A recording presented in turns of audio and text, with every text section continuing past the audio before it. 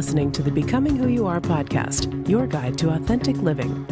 Visit becomingwhoyouare.net for more resources, tools, and suggestions designed to help you create the life you want from the inside out. Now here's your host, Hannah. Hello, and welcome to this episode of the Becoming Who You Are podcast. My name is Hannah, and thank you so much for joining me today. Today, I want to give you 5 practical tips that you can use to lower your stress levels right now. Stress is an inevitable part of life. When we have interactions with people, places, and things that don't meet our needs, stress is part of a valid reaction that tells us that something isn't right. Sometimes dealing with the source of stress is a long-term job, but it's still helpful to do what you can to lower your stress levels right now. So today I want to talk about some steps that I have personally found really helpful. If you have any additional suggestions of your own, please feel free to send me an email at Hannah, that's HANNAH at becomingwhoyouare.net, or hop over to the blog at becomingwhoyouare.net and leave a comment for this episode's blog post. The first step I want to talk about is to breathe. This one might sound way too simple to be true, but breathing has a huge influence over our feelings, especially when we're feeling overwhelmed. When we feel intense emotions, quite often we can forget to breathe, not realizing until afterwards when our heart rate is raised and our breath is shallow. Next time you find yourself in a tense situation, simply stop and notice your breath. You don't have to try and change it, although consciously slowing your breathing and making each inhale and exhale deeper can help calm feelings of panic. Pay attention to what's happening on your breath and spend about 20 seconds just focusing on that. In prolonged times of stress, you can return to your breath as many times as you want or need. Focusing on ourselves helps put outside events in perspective, and taking our attention away from our thoughts and focusing on something like our breathing is an incredibly powerful way to just drop that sensation of stress in the moment. The second step is to stretch. When we're stressed, we store tension in different parts of our body. Sometimes this happens so frequently that we stop being aware of these tension areas and they start to feel normal. For me, it's my shoulders, and particularly my right shoulder. I spend all day hunched over a computer typing, and any tension I feel goes straight into the top of my back. I never used to pay much attention to this until the muscle between my neck and my shoulder totally seized up, and that got my attention all right. Physical discomfort is telling us something. When we think of life as an endurance test, we do ourselves a disservice. Those parts that are tensing up and holding on to stress will let us know, and the more that we ignore them, the more they will try to get through to us. It's more important than ever in times of stress to stretch out, identify your physically tense areas, and work to release them. Connected to the second step, the third step is to move. And I suggest this because exercise is great for relieving stress and tension, and getting up and moving around can help alleviate stress in the short term.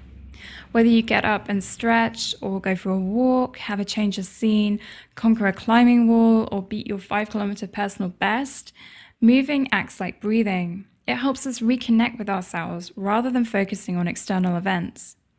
When we feel stressed, we generally split into 2 groups with 2 different reactions. The first group reacts to stress by feeling like they just have to get up and go do something physically strenuous now, or they're going to go crazy.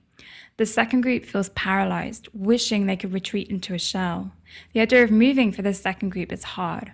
Going out and being physically active seems impossible. However, shifting the body often shifts something in the mind too. So it's worth noticing that discomfort, sitting with that discomfort, but not letting it stop you from getting out and moving. The fourth step is meditation. Meditation is an extension of step 1, which is to breathe. A basic meditation consists of focusing on our breath and letting go of all thoughts and stories that enter our minds.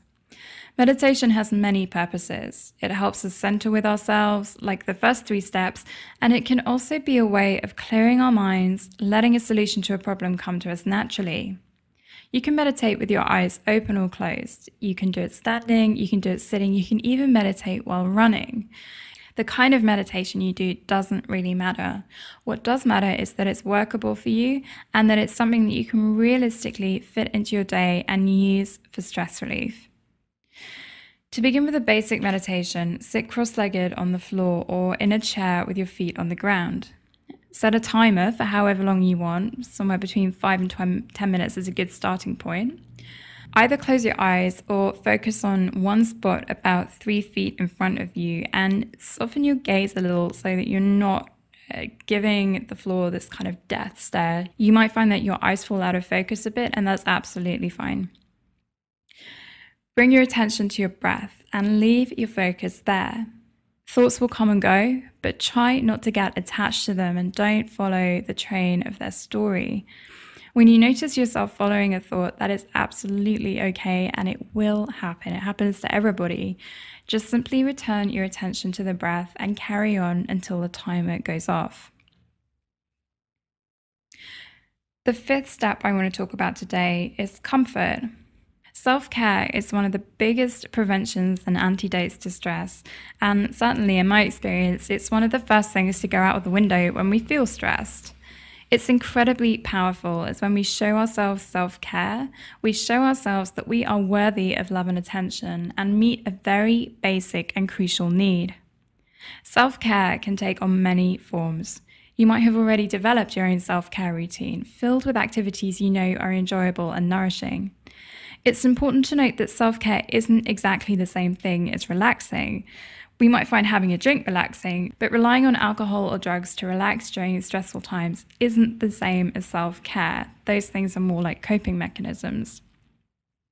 If you're looking for ideas for your own self-care routine, you can include things like a hot bath, going to bed early, reading your favorite book, going for a walk in the countryside, and so on. The Women's Comfort book by Jennifer Louden is full of self-care ideas and suggestions, and I highly recommend it for both women and men who want to be more conscious about taking the time for self-care. At the time of publishing this podcast, I'm also coming towards the end of writing my own book on self-care, which should be available sometime in August 2013. If you're interested in finding out more about my upcoming book or any other aspect of authentic living, please visit www.becomingwhoyouare.net. On the top right-hand corner of the website, you will see a box where you can enter your email. And if you do that, I'm currently offering people who subscribe a free ebook called The 5 Blocks to Authentic Living and How to Overcome Them. So I hope you will hop over to the website and get access to that, as well as a whole load of other subscriber-only resources. That's it for today. I hope you have a glorious week. Thank you so much for listening, and I look forward to talking to you very soon. Thanks for listening to this episode of the Becoming Who You Are podcast. If you enjoyed the show, please head over to iTunes and leave a review. You can get in touch with Hannah by emailing hannah@becomingwhoyouare.net. Don't forget to visit becomingwhoyouare.net and find out how you can use rational personal development to live an authentic life.